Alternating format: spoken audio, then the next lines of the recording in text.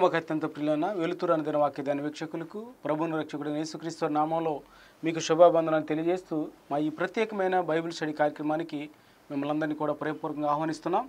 నాణ్యమైన మరియు వివరణాత్మకమైన బైబిల్ యొక్క బోధన అందించడం మా ఈ ప్రత్యేకమైన బైబిల్ స్టడీ యొక్క ప్రాముఖ్యమైన ఉద్దేశమైంది. మాతో కలిసి ప్రతినిత్యం మీరు పరిశుద్ధ లేఖనాలను ధ్యానిస్తున్న దానాన్ని బట్టి ప్రభువుని మేము ఎంతగానో స్తుతిస్తున్నాం. రండి, ఈరోజు మన వాక్య ధ్యానాంశంలో భాగంగా అపోస్తుల కార్యాల గ్రంథాన్ని 12వ అధ్యాయాన్ని మనం ధ్యానించబోతున్నాం. ఈ 12వ అధ్యాయంలో మనకి 25 వచనాలు కనిపిస్తూ ఉన్నాయి. 25 వచనాలను మనం 3 భాగాలుగా విభజించవచ్చు.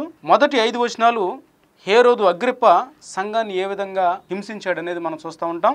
6వ వచనం నుంచి 19వ వచనం వరకు మనం చూస్తూ ఉంటే పేతురుని అద్భుతంగా దేవుని యొక్క దూత చెరసాల నుంచి ఏ విధంగా విడిపించాడనేది మనం చూస్తూ ఉంటాం. 20 నుంచి 25 వచనాలు చూస్తూ ఉంటే హేరోదు అగ్రిప్ప యొక్క మరణం, దాని గురించి మనం చూస్తాం. మొదటి 5 వచనాలు కనుక మనం చూస్తే హేరోదు అగ్రిప్ప సంఘాన్ని ఏ విధంగా హింసించాడనేది మనం చూస్తాం. మొదటి వచనాన్ని చూస్తే, దాదాపు అదే కాలమందు రాజు అయిన హేరోదు సంఘపు వారిలో కొందరిని బాధ పెట్టుటకు బలాత్కారంగా పట్టుకొని యోహాను సహోదరుడైన యాకోబును ఖడ్గంతో చంపించెను. దాదాపు అదే కాలమందు అంటే నిన్నటి తరగతిలో మనం చూసాం. అక్కడ అంతియోక్యలో బర్నబా సంఘాన్ని స్థాపించడం, తర్వాత యెరూషలేములోకి గొప్ప కరువు రాబోతుందని అగబు అనే ప్రవక్త చెప్పడం. అంత మాత్రమే కాదు, పేతురు కొర్నేలికి సువార్త ప్రకటించిన ఆ సందర్భాల్లో ఈ సంఘటన జరిగినట్టుగా లోకా ఈ అపోస్తుల కార్యాల గ్రంథంలో ప్రస్తావిస్తున్నాడు. ఆ కాలంలో రాజైన హేరోదు సంఘపు వారిలో కొందరిని బాధ పెట్టుటకు, ఈ రాజైన హేరోదు అంటే ఎవరంటే మహాహేరోదుకు మనవడెత్తు. అంటే తర్వాత చూస్తే ఈ మహాహేరోదు యొక్క మనవడు ఆయన హేరోదు, అంటే వాళ్ళ హేరోదులనే పిలుస్తూ ఉంటారు. ఇతని పేరు అగ్రిప్ప. ఇతడు సంఘపు వారిలో కొందరిని, ఇక్కడ సంఘపు వారు అంటే యూదుల్లోనైనా యోధేతరులోనైనా ఎవరైతే యేసుక్రీస్తు ప్రభువు అనే రక్షకుడిగా అంగీకరించారో వారిలో కొంతమందిని బాధ పెట్టడానికి బలాత్కారంగా పట్టుకొని వాళ్ళని చెరసాల్లో వేసి హింసిస్తూ ఉన్నాడు. చెరసాల్లో వేసి బాధ పెడతా ఉన్నాడు. వాళ్ళు ఏ తప్పు చేయలే, వాళ్ళు ఏ నేరం చేయనప్పటికీ తన క్రూరత్వాన్ని, తన కర్కశత్వాన్ని సంఘం ఎదుట ప్రదర్శిస్తూ ఉన్నాడు. తనకున్న రాజరికాన్ని బట్టి విర్రవీగుతూ ఉన్నాడు. తనకున్న అధికారాన్ని బట్టి, తనకున్నటువంటి ఆ సామ్రాజ్యాన్ని బట్టి విర్రవీగుతూ ఉన్నాడు. అన్యాయంగా కొంతమందిని పట్టుకొని బలాత్కారంగా వాళ్ళని చెరసాల్లో వేయించి హింసించాడు. ఇదే సందర్భంలో యోహాను సహోదరుడైన యాకోబును కూడా ఖడ్గంతో చంపించేశాడు. యోహాను సహోదరుడైన యాకోబు అంటే ఇతను వాళ్ళని ఖడ్గంతో చంపించినప్పుడు అనేక మంది యూదులు ఆ విషయంలో సంతోషపడ్డారు. కాబట్టి ఇంకా ఇటువంటి ఆకృత్యాలు చేయడానికి ప్రోత్సహించబడ్డాడు. ఎందుకనంటే అన్యులు, యూదులైన వారు ఈ కార్యాన్ని బట్టి వాళ్ళు సంతోషించారని తనకు అర్థమైంది. యోహాను సహోదరుడైన యాకోబుని ఖడ్గంతో చంపించాడు. అంటే ఇతను క్రీస్తు సహోదరుడు కాదు, యోహాను సహోదరుడు. తనని అన్యాయంగా ఖడ్గంతో చంపించాడు. అంటే అంతకుముందు స్టెఫను చనిపోయాడు, తర్వాత సంఘం అంతా కూడా చెదిరిపోయిన వారు సువార్తను ప్రకటించారు. తర్వాత మరలా పేతురు మిగతా అటువంటి వ్యక్తులను కూడా అనేక సార్లు చెరసాల్లో వేశారు. 5వ అధ్యాయ అపోస్తుల కార్యాల్లో మనం చూస్తాం. తర్వాత పేతురు ఆ చెరసాల నుంచి విడిపించబడటం, మళ్ళీ దేవాలయంలోకి వెళ్ళిపోయి సువార్త చెప్పడం, ఇవన్నీ మనం చూస్తూ ఉంటాం. కాబట్టి క్రైస్తవులైన వారిని హింసించడం వీళ్ళ ప్రాణప్రదంగా అటువంటి ఆలోచనలు పెట్టుకొని సాధ్యమైనంతగా క్రైస్తవులను హింసించాలి, క్రైస్తవ్యాన్ని రూపురేపు లేకుండా చేయాలన్న ఆలోచన కలిగి ఉన్న వ్యక్తులు కొంతమంది మనకు బైబిల్లో కనిపిస్తున్నారు. వాళ్ళలో ఒక వ్యక్తే సౌలుగా ఉన్నప్పుడు కనిపించాడు మనకి. వాళ్ళని చంపటమే ప్రాణాధారమైనట్టుగా భావించి, ఆ యొక్క జీవిత లక్ష్యంగా భావించి క్రైస్తవుల మీద దాడులు చేయటం, క్రైస్తవుల మీద హింసించటం, బలాత్కారంగా వాళ్ళని పట్టుకోవటం. ప్రభు చెప్పాడు, మిమ్మల్ని ఒక చెంప మీద కొడితే మరొక చెంప చూపించండి, మీ శత్రువులను సైతం ప్రేమించండి, ఎవరన్నా మిమ్మల్ని అన్యాయంగా బాధపడతా ఉంటే ఆ బాధను మీరు సహించండి, ఎందుకంటే ప్రభువు ఆ విషయంలో చూసుకుంటాడు. యేసుక్రీస్తు ప్రభు వారు ఆ బోధలు చేశారు కాబట్టి, ఆ బోధలో తను కూడా జీవించాడు కాబట్టి, తనను అన్యాయంగా చంపుతున్న వాళ్ళని, తనను అన్యాయంగా హింసిస్తున్న వాళ్ళని, తనని గేలి చేస్తున్న వారిని, తనను అవమానపరుస్తున్న వాళ్ళని, తను సిలువేస్తున్న వాళ్ళని కూడా యేసుక్రీస్తు ప్రభు వారు క్షమించాడు. తండ్రికి ప్రార్థించారు, తండ్రి వీళ్ళు ఏం చేస్తున్నారో వీళ్ళకి తెలియదు, దయతో వీళ్ళని క్షమించు. శత్రువుని సైతం ప్రేమించే మనసు క్రైస్తవులకు ఉంది. ఎందుకంటే క్రీస్తు ఆ మనసు వాళ్ళకి ఇచ్చాడు. వాళ్ళని అన్యాయంగా హింసిస్తున్న వాళ్ళ అన్యాయాన్ని సహించే మనసు క్రైస్తవులకు ఉంది. ఎందుకంటే క్రీస్తు ఆ మనసును కలిగి ఉన్నాడు. అదే మనసు తన బిడ్డలైన వాళ్ళకి కలిగి ఉండమని చెప్పాడు. కాబట్టే వీరి సహనంతో ఆడుకుంటున్నాడు ఈ హేరోదు అగ్రిప్పరాజు. చూస్తే 3వ వచనంలో, ఇది యూదులకు ఇష్టమైన కార్యమని తెలుసుకొని పేతురును కూడా పట్టుకొనెను. ఆ దినములు పులియని రొట్టెల పండుగ దినములు. ఇది యూదులకు ఇష్టమైన కార్యం. ఎందుకని యూదులకు ఇష్టమైన కార్యం అని చూస్తే, స్టెఫన్ చేసిన ప్రసంగం తర్వాత వారు క్రైస్తవుల పట్ల ద్వేషాన్ని పెంచుకున్నారు. ఎందుకంటే అబ్రహాము మొదలుకొని తర్వాత దేవుడు ధర్మశాస్త్రం ఇచ్చిన ఉద్దేశం, తర్వాత ప్రవక్తల యొక్క ఉద్దేశం, దేవుడు చెప్పిందంతా కూడా యేసుక్రీస్తు ప్రభువారి గురించే. ఆ ప్రవక్తలు మోషేని తిరస్కరించారు, దేవుని ప్రవక్తలను తిరస్కరించారు, దేవుని వాక్యాన్ని తిరస్కరించారు. మీరు కూడా దేవుని మాటలను తిరస్కరించి, ధర్మశాస్త్రాన్ని తిరస్కరించి క్రీస్తుని సిలువే చంపారు. ఇటువంటి ఉజ్జీవమైన ప్రసంగం స్టెఫన్ చేసినప్పుడు, వివరణతో కూడిన ప్రసంగం చేసినప్పుడు అక్కడ ఉన్నటువంటి యూదులు సహనాన్ని కోల్పోయారు క్రైస్తవుల పట్ల. ఎందుకంటే ఇదేదో కొత్త మతంగా వాళ్ళు భావించారు.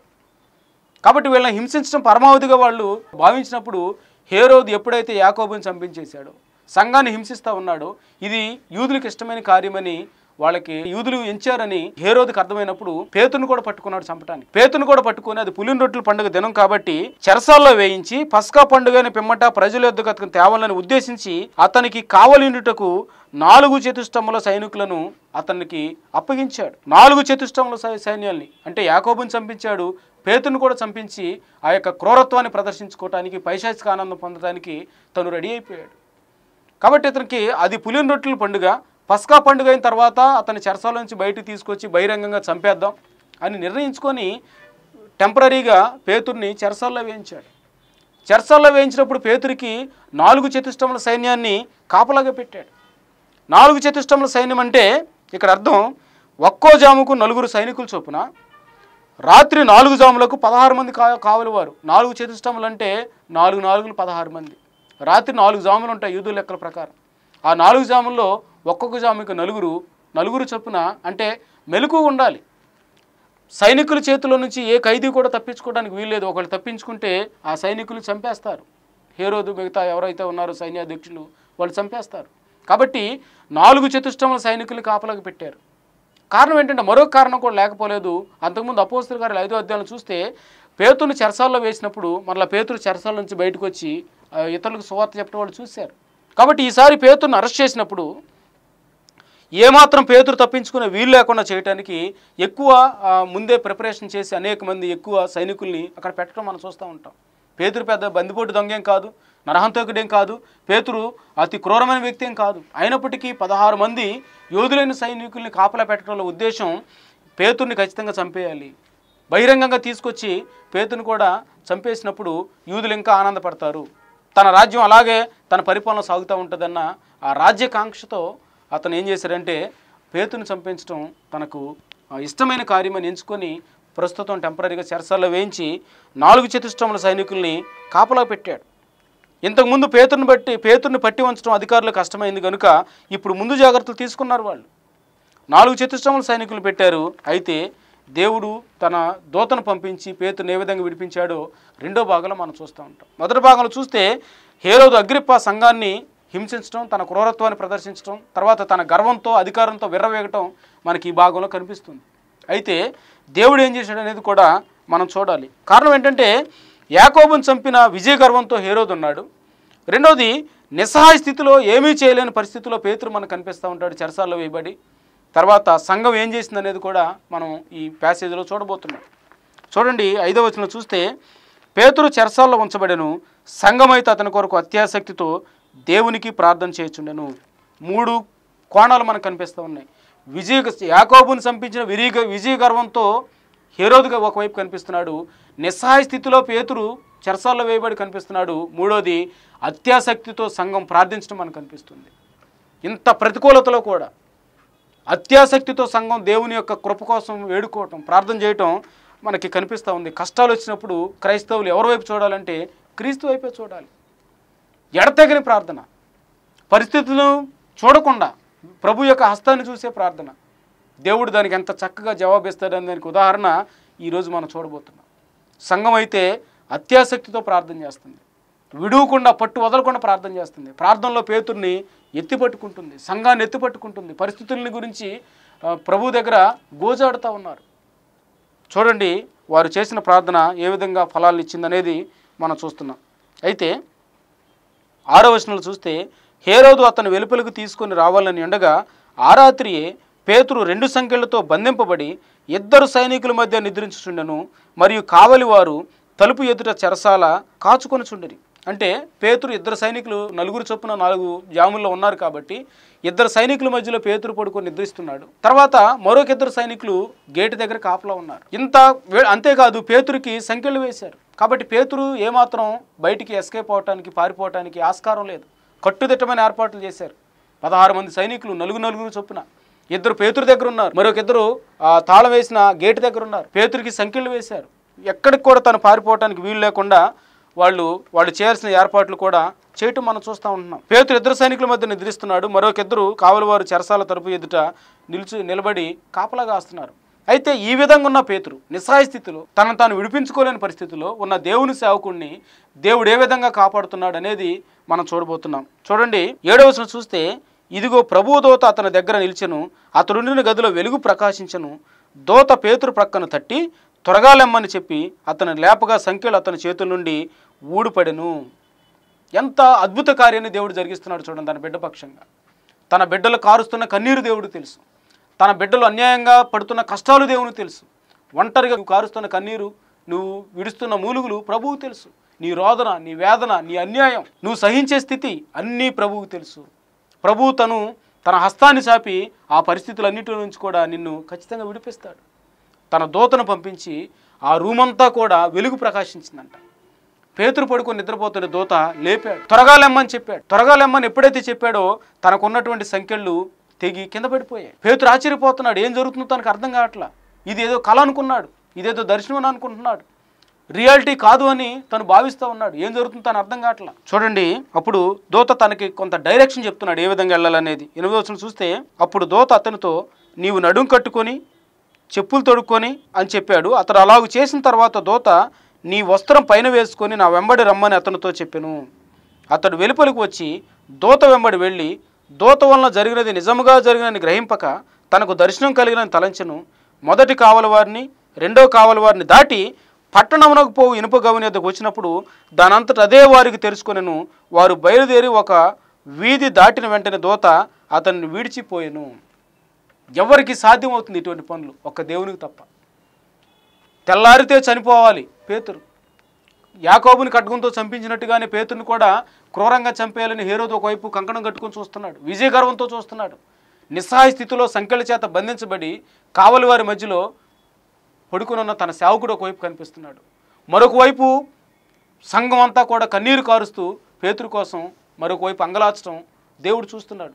తన బిడ్డల ప్రార్థనలు అంగీకరించి, తన బిడ్డలు కార్చిన కన్నీరును చూస్తూ, తన సేవకుడు పడుతున్న బాధను చూస్తూ నిస్సహాయ స్థితిలో పడి ఉన్న పేతుర్ని రక్షించడానికి దేవుడు తన దూతను పంపించాడు. అద్భుతంగా చెరసాల్లో నుంచి విడిపించడం మనం చూస్తూ ఉంటున్నాం. దేవునికి అసాధ్యమైనది ఏది లేదు. ఆయన సర్వశక్తిమంతుడు. సముద్రం అడ్డుకొస్తే సముద్రాన్ని పాయలు చేయగలడు. ఆహారం లేకుండా అలమటిస్తూ ఉంటే కాకుల ద్వారా తన బిడ్డలు పోషించుకోగలడు. ఆకాశం నుంచి మన్నాను కురిపించగలడు. నీళ్లు లేక పసిబిడ్డ అంగలారుస్తూ ఉంటే, బాధపడుతూ ఉంటే అరణ్యంలో ఎడారిలో సైతం సెలయేళ్ళని పుట్టించగల సమర్థుడు. బండను చీల్చి మధుర జలాన్ని ఆ రాతి బండలో నుంచి రప్పించగలిగిన సమర్థుడు. సర్వశక్తిమంతుడైన దేవుడు తన కృపాహస్తాన్ని చాపి పేతును అద్భుతంగా చెరసాల్లో నుంచి విడిపించడం మనం చూస్తున్నాం. నిద్రపోతున్న పేతును లేపి, ఇదిగో నీ నడుం కట్టుకో, నీ చెప్పులు తొడుక్కో, నీ పై వస్త్రం వేసుకో, నిన్ను సిద్ధపరచుకో, నా వెంబడి రా. మొదటి కావలి వారిని దాటారు, రెండో కావలి వారిని దాటారు. ఏం జరుగుతుందో పేతురికి అర్థం కావట్లా. ఇది కళా నిజమా అన్న భావనలో కొట్టుమిట్టాడుతూ ఇది కళ ఏంటుంది. అవును, దేవుని కార్యాలు మనకి కన్నులకు మిరుమిట్లు కొలిపే విధంగా ఉంటాయి. మన హృదయానికి అర్థం కాదు, మన తలంపులకు అర్థం కాదు. ఎందుకంటే మన ఆలోచనలు వేరు, ఆయన ఆలోచనలు వేరు. మనకు అగోచరంగా ఉంటాయి, అర్థం కావు దేవుని కార్యాలు. ఆయన స్తుతించడం తప్ప ఏం చేయగలం? ఎలా దేవుడు అంచెలంచెలుగా తన బిడ్డలు విడిపించుకుంటూ వస్తున్నాడు. మొదటి కావలి వారు రెండో కావలి వారిని దాటి పట్టణపు వెలుపటి గౌరి దగ్గరకు వచ్చినప్పుడు ఆ గేటు కూడా దానంతరకు అదే ఓపెన్ అయిపోయింది. ఒక వీధికి వచ్చిన తర్వాత దూత వెళ్ళిపోయాడు విడిచిపెట్టి. అప్పుడు పేతురికి అర్థమైంది దేవుడు తనని అద్భుతంగా విడిపించాడు. ఎంత కృప దేవుడు తన బిడ్డలారా చూపిస్తున్నాడు చూడండి. దేవుడు తన బిడ్డలను విడిపిస్తాడు. దేవునికి అసాధ్యమైనది ఏదీ లేదు, దేవునికి అసాధ్యమైనది ఏదీ లేదన్నది మనం ఖచ్చితంగా గ్రహించాలి. పరిస్థితులను చూసాం, మరికొద్ది క్షణాల్లో ఏదో జరగబోతుందనో భయపడేది కాదు విశ్వాసం. మనం కలిగిన దేవుడు సృష్టికి అతీతుడు. ఆయన సముద్రాన్ని నిమ్మలపరిచిన దేవుడు, గాలి తుఫాలను గద్దించిన దేవుడు, తన బిడ్డల్ని సంరక్షించడానికి సమర్థుడాయన. నువ్వు కారుస్తున్న కన్నీరు, నీ నిట్టూర్పులు, నీ అంగలార్పులు, నువ్వు పడుతున్న బాధ, నువ్వు పడుతున్న హింస, అన్యాయంగా నువ్వు బాధించబడటం, అన్యాయంగా నువ్వు చిత్రహింసలు గురి కావటం ప్రభు చూస్తున్నాడు. ఆయన ఖచ్చితంగా నిన్ను ఆ పరిస్థితి నుంచి విడిపించగలడు. తన సమయంలో ఆయన కృప కోసం మనం ఎదురు చూడాలి. సంఘం అయితే అత్యాసక్తితో ప్రార్థన చేస్తుంది. అంతకుముందు యాకోబుని చంపించడం చూశారు, కానీ పేతురుని వదులుకోవటం వాళ్ళకి ఇష్టం లేదు. పేతురుని ఖచ్చితంగా దేవుడు విడిపిస్తాడు, అత్యాసక్తితో ప్రార్థన చేస్తుంది. అయ్యా నీ బిడ్డను విడిపించని ఆ ప్రార్థనలు దూపంలాగా దేవుని సన్నిధికి చేరినప్పుడు దేవుడు తన కృపాహస్తాన్ని చాపి తన సేవకుడైన పేతురుని విడిపించడం మనం చూస్తున్నాం. సంఖ్యలైనా బద్దలవ్వాల్సిందే, చెరసాలైనా బద్దలవ్వాల్సిందే. దేవుని చేస్తున్న కార్యాలు ఎవరు ఆపగలరు? దేవుడు నిన్ను ఆ కార్యాన్ని ఎవరు ఆపగలరు? పేతురుని దేవుడు అద్భుతంగా విడిపించాడు. 4 చతుష్టములు కాదు కదా, 400 చతుష్టముల సైనికులైన పేతురుని బంధించి ఉంచలేరు. ఎందుకంటే పేతురుకు తోడైన దేవుడు సర్వశక్తిమంతుడైన దేవుడు, నిజ దేవుడు, సజీవుడు. ఆయన తన బిడ్డలను ఏ విధంగా విడిపించాలో దేవునికి తెలుసు. తన బిడ్డలను ఏ విధంగా పోషించుకోవాలో దేవుడికి తెలుసు. తన బిడ్డలను ఏ విధంగా బ్రతికించుకోవాలో దేవుడికి తెలుసు. తన బిడ్డలను ఏ విధంగా నిలబెట్టుకోవాలో దేవుడికి తెలుసు. దేవుడు తన బిడ్డల గురించి పట్టించుకుంటున్నాడు, నీ గురించి పట్టించుకుంటున్నాడు. కాబట్టే నీ కోసం పరలోకం నుంచి దిగొచ్చాడు. నీ గురించి ఆలోచిస్తున్నాడు, నీ గురించి పట్టించుకుంటున్నాడు. కాబట్టే నీ కోసం కల్వరి శిలువలో ఆఖరి రక్త బొట్టు వరకు చిందించాడు. నీ గురించి దేవుడు ఆలోచించి నిన్ను పట్టించుకుంటున్నాడు. కాబట్టే నీ కోసం కల్వరిలో మరణించాడు. నీకు ప్రాణం పెట్టేంతగా నీ కోసం ఆయన నిన్ను ప్రేమించాడు. దేవుడు నన్ను పట్టించుకోవట్లేదని నువ్వు అనుకోవద్దు. నీ బాధ తెలుసు దేవుడికి, నీ నిస్సహాయ పరిస్థితి తెలుసు దేవుడికి. ఆయన చూస్తున్నాడు, ఆయన ఉన్నాడు నీతోనే. కాబట్టే నువ్వు ఇంకా సజీవుడిగా ఉండగలిగావు. పరిస్థితులు ఏ విధంగా ఉన్నప్పటికీ ప్రభువు తన బిడ్డలకు తన హస్తాన్ని తోడుగా ఉంచుతున్నాడు అనేదానికి బెస్ట్ ఎగ్జాంపుల్ పేతురే. చెరసాల్లో వేయబడిన పేతురు అద్భుతంగా విడిపించబడి, సంఖ్యలో వేయబడిన పేతురు అద్భుతంగా విడిపించబడి స్వతంత్రుడయ్యాడు. అవును, దేవునికి సమస్తం సాధ్యమే. తను విడిపించాలనుకుంటే తన బిడ్డలను ఖచ్చితంగా విడిపించి తీరుతాడు. అగ్నిగంధకాల్లో పడేశారు షడ్రక్ మెషక్ అబేద్నెగోల్ని. చంపేస్తామన్నారు దానియేలుని, సింహ గుహలో వేసేశారు. కొన్ని వందల సింహాలు వచ్చేసాయి. కానీ అగ్నిగంధకాల్లో నుంచి తన బిడ్డలను విడిపించాడు. వాళ్ళని అగ్నిగంధకాల మధ్యలో విసిరేసిన వాళ్ళు చనిపోయారు, కానీ అగ్నిగంధకాల మధ్యలో 4వ వ్యక్తిగా వాళ్ళతో నిలబడి సహవాసం చేస్తున్నాడు. అగ్ని వాళ్ళని కాల్చలేకపోయింది, అగ్ని బలం చల్లారిపోయింది. ఎందుకంటే దేవుని బలం ముందు అగ్ని బలం ఎంత?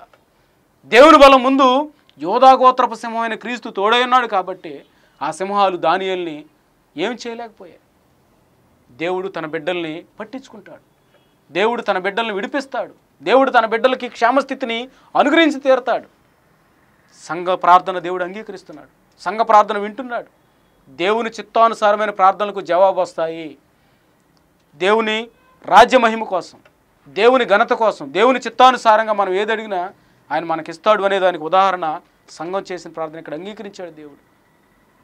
కొంచెం మనం ముందుకెళ్తే అక్కడ నుంచి విడిపించబడిన పేతురు ఎక్కడికి వచ్చాడో మనం చూస్తాం. 11వ వచనం చూస్తే, పేతురుకు తెలివి వచ్చి ప్రభువు తన దూతను పంపి హేరోదు చేతిలో నుండి యూదులను ప్రజలు నాకు చేయను ఉద్దేశించిన వాటన్నిటి నుండి నన్ను తప్పించున్నాడని ఇప్పుడు నాకు నిజంగా తెలియని అనుకొని ఇట్లా ఆలోచించుకొని అతడు మార్కు అని మారు పేరు గల యోహాను తల్లి అని మరీ ఇంటికి వచ్చాను. అక్కడ అనేకులు కూడి ప్రార్థన చేస్తుండరు. ఎడతెగని ప్రార్థన చూడండి, అత్యాసక్తితో ప్రార్థన చేయటం, ఎడతెగని ప్రార్థన. తెల్లారితే ఏం జరుగుతుందో తెలియదు, బట్ ప్రభు విడిపిస్తాడని విశ్వాసం కలిగి వాళ్ళు ప్రార్థన చేస్తున్నారు.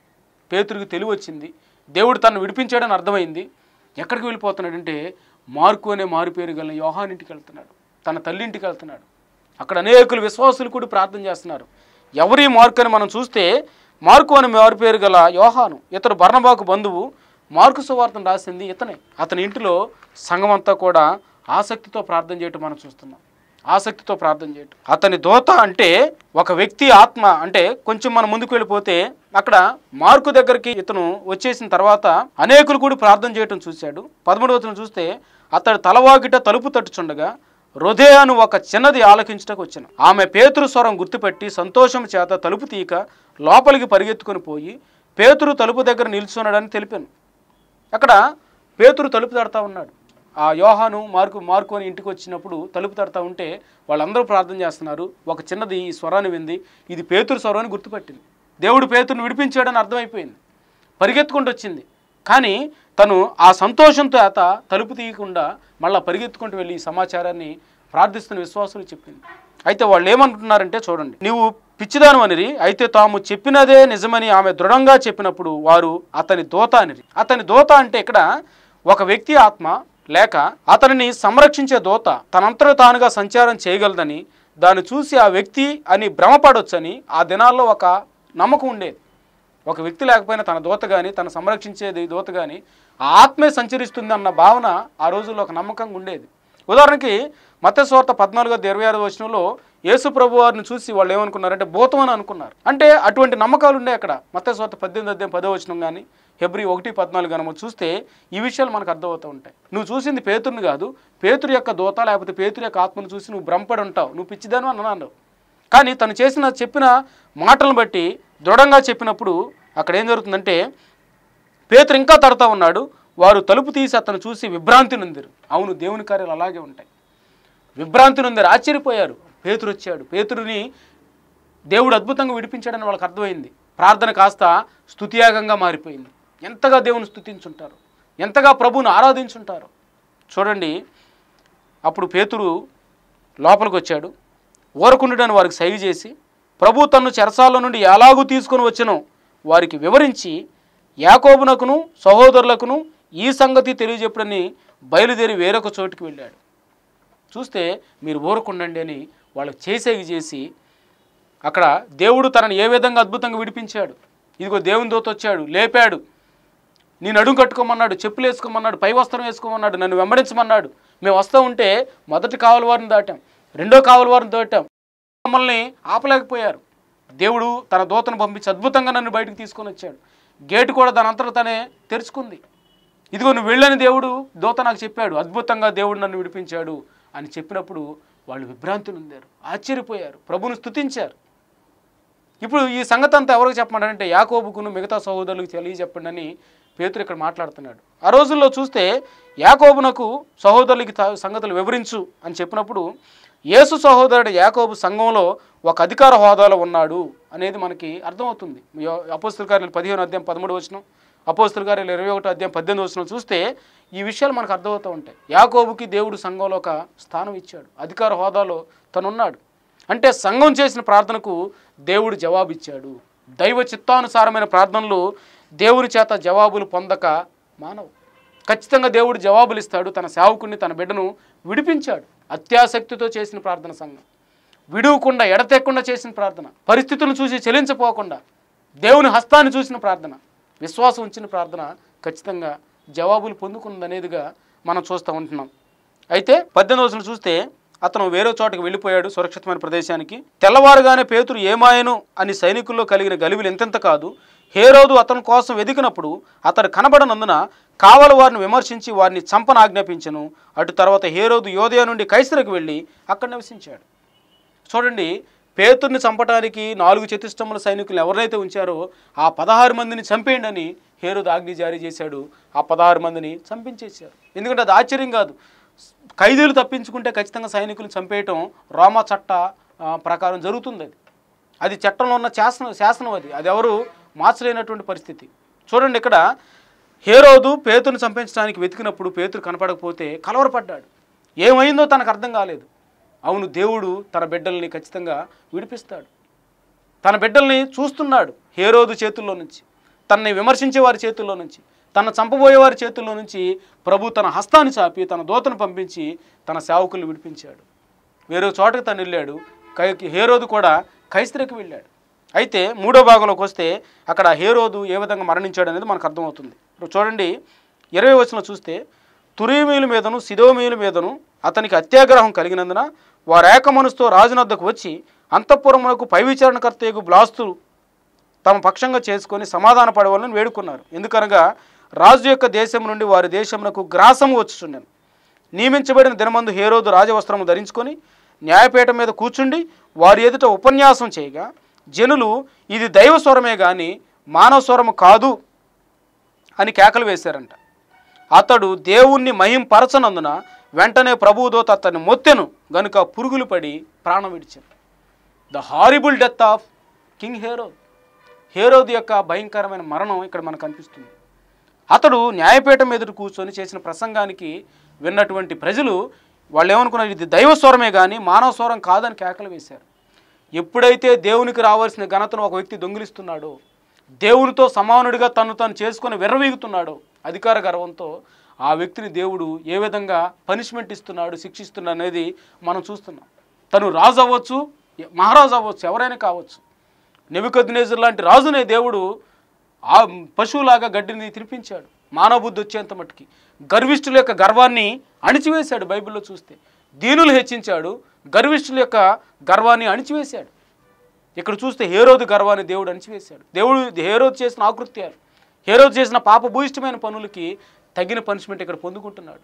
చూడండి, మనుషులు చేసిన క్రియలు ఏవైనా సరే వాటికి దేవుని దగ్గర నుంచి ప్రతిఫలాలు ఉన్నాయి, పర్యవసానాలు ఉంటాయి. దేవునికి ఇష్టమైన పనులు చేస్తే, దేవునికి ఇష్టమైన పనులు చేస్తే ఫలితాలు ఉంటాయి. చూడండి, ఈ హేరోదుని ఇతడు దేవుడిని మహింపరచనందున దేవుని దూత తనను మొత్తాడు. అతడు పురుగులు పడి ప్రాణం విడిచి చచ్చిపోయాడు. అతి దుర్భరమైన చావు చచ్చాడు.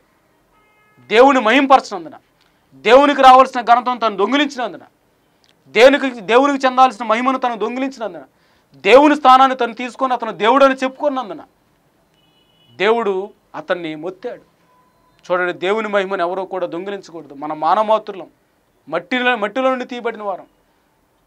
దావీదు అంటాడు, నేను చచ్చిన కుక్క వంటి వాడను, ఓటి కుండ లాంటి వాడను, కొంతసేపు కనబడి అంతలోనే మాయమైపోయే ఆవిరి లాంటి వాడను, వాడిపోయే పువ్వు లాంటి వాడను, పగిలిపోయే బుడగ లాంటి బ్రతుకులు మన. ఈ బ్రతుకులు కలిగిన మనం దేవుని స్థానాన్ని దొంగిలిస్తూ ఉంటే దేవుడు ఊరుకోడు. ఇక్కడ హేరోదు విర్రవీగాడు. హేరోదు యొక్క గర్వం, అతను చేసిన పనులకి దేవుడు పనిష్మెంట్ ఇచ్చాడు. చూడండి, తన బిడ్డను చంపాలనుకున్నాడు, ఆ పేతుని దేవుడు బ్రతికించాడు, ఆ సైనికులను చంపించేశాడు. ఈ హేరోదు కూడా పురుగులు పడి ప్రాణం విడి చచ్చిపోయాడు. చూడండి, లోకా ఏమో ప్రభుదూత అతను మొత్తినంటే చరిత్రకారుడు ఒక అతను ఉన్నాడు, జోసిఫస్. ఈ చరిత్రకారుడు హేరోదు మరణాన్ని గురించి ప్రస్తావిస్తూ హేరోదు పురుగులు పడి ప్రాణం విడిచినని బైబిల్లో రాసిన మాటలు తను కూడా రాశాడు. పురుగులు పడి ప్రాణం విడిచాడు. ఇవన్నీ జరుగుతున్నప్పుడు అక్కడ దేవుని వాక్యం ప్రబలమై వ్యాపిస్తూ ఉంది. బర్నబా, సౌలు తమ పరిచర్య నెరవేరిన తర్వాత మార్కు అని మారుపేరు గల యోహాను వెంట పెట్టుకొని యెరూషలేము నుండి తిరిగి వెళ్ళారు. అంటే సౌలు, బర్నబా, యోహాను వీళ్ళందరూ కూడా అక్కడ ఈ పరిస్థితులన్నీ జరుగుతున్నప్పుడు పేతురు చెరసాల్లో వేయబడటం, దేవుని దూత అతను విడిపించడం, అక్కడ దైవ కార్యాలు జరగటం, ఇవన్నీ కూడా వీళ్ళు కూడా చూశారు. ఈ సంఘటనలు జరిగినప్పుడు పౌలు, బర్నబా, జాన్ మార్కు అందరూ యెరూషలేములోనే ఉన్నారు.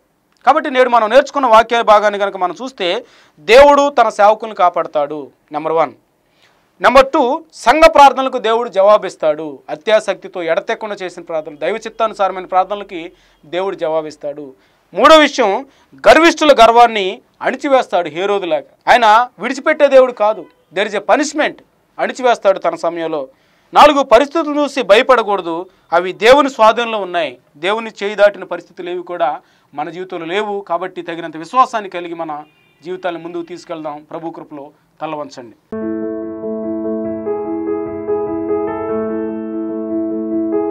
మహాపరిశుద్ధుడా, ప్రేమనామం గల తండ్రి, నీ గన్నామానికి వందనాలు నాయనా. మరి నీ బిడ్డలు మీరు ఏ విధంగా కాపాడారో పేతురుని మేము చూసాం. హేరోదు లాంటి గర్విష్ఠుల యొక్క గర్వాన్ని అణిచివేసి పనిష్మెంట్ ఇవ్వటం కూడా మేము చూసాం. అత్యాసక్తితో నీ చిత్తానుసారంగా చేసిన ప్రార్థనకు మీరు ఏ విధంగా జవాబిచ్చారో కూడా మేము చూస్తున్నాం ప్రభా. కాబట్టి పరిస్థితులన్నీ నీ స్వాధీనమైన గుర్తెరిగి తగినంత విశ్వాసాన్ని మీ పైన కలిగి ఉంటాం మాకు నేర్పించండి. మా విశ్వాసాన్ని వృద్ధి చేయమని యేసుక్రీస్తు వారి ద్వారా ప్రార్థిస్తున్నాము తండ్రి. ఆమెన్. God bless you.